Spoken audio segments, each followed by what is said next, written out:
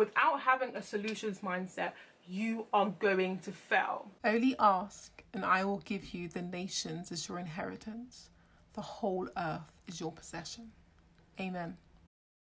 Hello and welcome back to my channel. This is going to be a video all about how I sold out in 5 days. This is my first time starting a real business, and so if you want to find out more on how I went from 0 to 4 figures in 5 days, then just keep on watching. So if you don't know me already, my name is Janet Davies. I am a YouTuber, a natural hair influencer. I'm on Instagram as well, and I love and care about all things natural hair. And I actually started my first real business last week. I was accepting pre-orders from the 3rd of July, and by the 7th of July, which was my launch date, we literally sold out. My business is called inly, which is a one-stop shop for hair growth. So in this video, I'm just going to go into detail as to into the steps I took, what I was doing, how it was even possible. And I hope that this really inspires, encourages, and just motivates you to go out there and chase what you desire in terms of your passion and your purpose. Just a bit of background. inly Naturals is a one-stop shop for all things hair growth, and my first product was this hair growth oil, which I make by myself, did the research, everything, curated it by myself, and we sold out in 5 days. It's crazy, I know, but this is not going to be one of those videos like sign up here and you'll be a millionaire.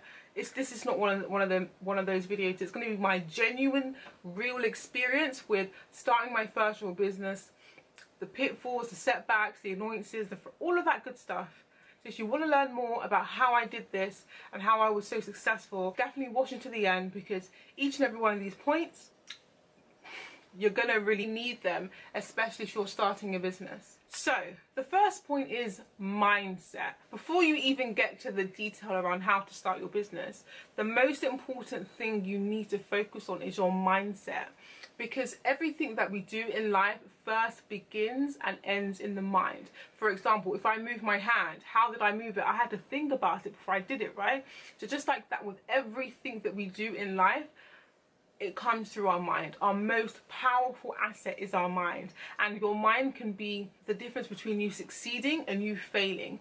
And the difference between successful people and people that don't achieve their passions and purpose is purely their mindset. It's not about who's the smartest, who's the most, it's just purely mindset. So I really want to stress to you, before I even get into my further points, that you need to make sure that your mindset is on point. And I'm going to give you some tips as to how I prepared my mind to actually manifest what I desired, which was to sell out by my launch date, and I was actually able to do that. So what I would do, this is a week before my launch, I woke up at 5 AM every single morning, and I'll go into a bit more detail as to, you know, a 5 AM morning routine, but I did a quick workout, I read my Bible, prayed, meditated, and then I watched a video, an inspirational video that kind of reminded me why I was doing this, and showing myself other people who look like me who are doing what I want to do. And it just made me get into that mindset before I really even started anything in the day, to ensure that my mind knew that it was possible. Because a lot of businesses don't start, and a lot of people don't achieve purpose because they don't think it's possible, and their minds literally trap them. So I made sure the first thing I did, one of the first things I did every single morning, was watch some form of encouragement, some form of inspiration to really make me remember why it is that I'm doing what I'm doing, and how it is very possible for me to do it too. I really watched a lot of Monique Rodriguez. She's the founder of Mielle Organics, which is a brand in the US, and her story is so inspiring. She didn't come from a business background, just as myself, and for me it really inspired me, just kind of seeing someone who looked like me achieve what I want to achieve in the long run. So what I will say is, definitely set your mindset to you are going to win and you are going to achieve, whether anyone likes it or not, whatever setbacks or pitfalls come your way, you're gonna make it. Another thing that's really closely related to mindset is just finding out your why, because that will ultimately motivate you in the very long run. Because there will be times, quite frankly, where you just don't feel like doing it, or you just don't feel like, you know, continuing with your business. But if you have a strong rooted why, it genuinely motivates and propels you to kind of be the change you want to see. And for me, it was, I wanted to reclaim back the market share in the black hair care industry, especially in the UK, because quite frankly, we have almost no representation of UK black owned natural hair care brands. It honestly just doesn't really exist. I think we have like one brand which is in a fairly major retailer, and that is literally it. So for me, my why was to truly make a change in the industry, to just be the change that I want to see, instead of complaining that I don't see people that look like me, actually becoming that change. So for me, that is my real motivation, and I want to obviously encourage, empower, and just create black thriving communities through my business. So for me, that is a strong why. It motivates me. Whenever I feel like I don't want to do this anymore, I always look back and remember, Janet, this is why you're doing it. You're going to make and impact so many people's lives. So your yes today, your obedience today is going to help many people in the long run. So for me, that mindset and that why is so important. Another thing that is very related to your mindset is having a solutions mindset. Without having a solutions mindset, you are going to fail. This is because, quite frankly, as an entrepreneur, you are basically a highly paid problem solver. Sorry to interrupt, but make sure that you subscribe. It's free, and make sure you hit the bell button so that you do not miss any of my uploads. Because every single business that has ever come about in this day and age has encountered some form of problem. You are going to encounter multiple problems when you start. I've made mistakes. Bill Gates has made mistakes. However, the difference between people like Bill Gates or your average guy who doesn't want to start a business because he's afraid or whatever is, they don't see problems as what they are. They kind of have a solutions mindset, and they become the solution to their business. And by becoming the solution to your business and never giving up, you are eventually gonna see a result. Let me just give you a plain example. And I use this one quite a lot because, quite frankly, I think it's quite funny. So I have a MacBook Pro, right? It's very old. I don't know how, but somehow my keyboard just stopped working. I don't know what happened. And literally the A, the Z, the backspace, all of these keys don't work. However, you would have never known that unless I told you. Yeah, I'm still banging out content. You would have never known that I have a bad keyboard, or my laptop isn't really working, or whatever's happening. But why? Because I have a solutions mindset. I saw the issue, I created a solution, and I ran with it. I didn't allow my issue to hold me and trap me. And that comes from having a solutions mindset. And I'm going to be very real cutthroat with you guys. On my first day of opening pre-orders, guess how many orders I got? Take a good guess. 2. That was it. Loads of people were asking me to open pre-orders, yet on the day I only achieved 2. So I was thinking, oh my goodness, what have I done? I've spent so much money ordering stock, getting all of this stuff in my house, spending a lot of money to get this started up, and having 2 orders. Bearing in mind my product retails for £24.99. So that's only £50. That's nothing. I've not even recouped how much I've spent. But I had my moment, but I didn't dwell there. What I did was something extraordinary. I changed my mindset, and it's because of the preparation I did before I even launched my business that allowed me to propel myself to greatness, to selling out within 5 days. I went from 2 sales in 1 day to selling out completely in a total of 5. And that's by not giving up, by not allowing those 2 sales to frame my thought pattern, my attitude, my emotion, but instead creating a solution. Well, maybe I need to market more. I haven't marketed enough. Maybe I need to do this. You know, finding those solutions. Maybe I need to make a video on YouTube. Maybe I need to post on my, like, literally, guys, having that solutions mindset is the real game changer about being a successful entrepreneur, because if you don't have a solutions mindset, you are never going to make it. So please, please, please, if you forget everything about this video, just remember the key to success is by having a solutions based mindset and never taking no as an answer, never taking failure for what it is, but instead using that as a learning lesson to either pivot or do what you need to then excel exponentially. Because something that's really important about having a solutions mindset is having that thought pattern around what you're doing. Someone has done it before, therefore it is not impossible. And if they have done it and I haven't, the only difference between them and I is that they didn't give up. So if I give up, I'm succumbing to those emotions and those feelings and I'm letting them control me. No, that's not what we're going to do. What we're going to do is put those emotions aside, reassess the situation, create maybe a better marketing or content strategy and move forward. Because there's only one way out of this, and that's to success. So I feel like if you have a solutions mindset, you will never fail as an entrepreneur, because you'll always find a way to make it work. And that's the most important thing about owning any business. So now we've kind of got like the mindset out of the way, which is for me the most important thing. The next important thing, if not equally as important, is your product. So as an entrepreneur, you are ultimately a highly paid problem solver. So quite frankly, your products should also be problem solvers. Each and every single one of my products that I'm going to release on Minera is going to solve one problem, because quite frankly, when you solve other people's problems, there is a profit in that. There's an exchange, because people pay to solve their issues, and whatever that may look like, that is ultimately what business is. Business is nothing else. If your products aren't really solving certain issues or problems with the everyday consumer, then most likely not going to be successful. The problems may not be as obvious as you think. So you might be thinking, oh, well, how does Mercedes, work?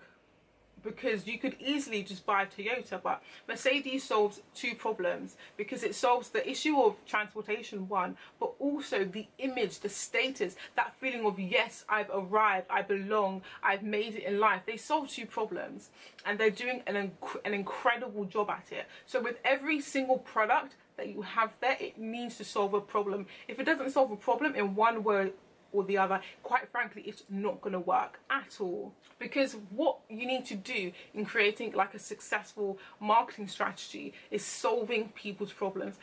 That's truly what makes sales. When you actually offer a solution to someone's problem, there is that transfer of wealth. Because quite frankly, if I'm not solving other people's problems, what benefit am I to them? And they will therefore never benefit me if I cannot solve their problems. So your products need to be problem solvers, quite frankly. There's no going away about it. And the next thing for me was having a 5 a.m. routine, where a week before my launch, I would be getting up at 5 a.m. every single morning.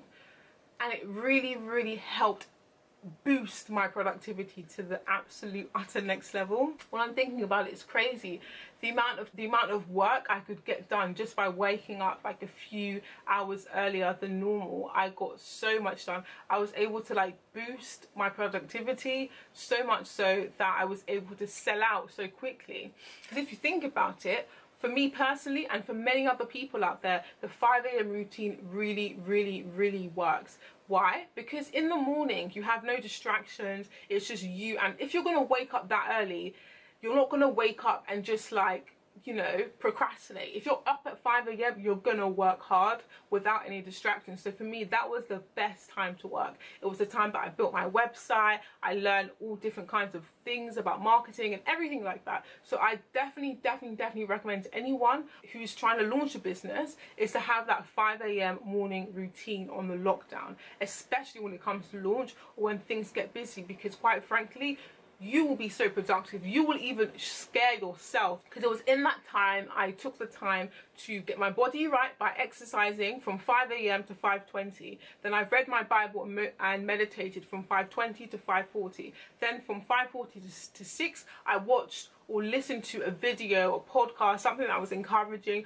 uplifting, just helped me frame my mind for the rest of the day. And from then it was like boom, fire, fire, fire. By 10 o'clock I'd pretty much finished all that I needed to do. But being the kind of person I am, I would still work until like 3 p.m. and then I would take a break, like eat, relax, and I'd be back on it again in the evening. So guys, if you haven't tried it already and you want to increase your productivity, definitely try out a 5 a.m. routine. So the next really important thing is social media, but in more particular, building trust with your end consumer or end customer. Because at the end of the day, people only really buy stuff from people that they trust. They don't buy things from creepy people who they've never really seen before. I mean, that is the case with, you know, with certain products, but I feel like for the industry that I was going into, I needed to truly be the face of my brand. And at first I was a bit hesitant as to whether I wanted to be the face of the brand. However, I thought it doesn't make sense without me. Like, the brand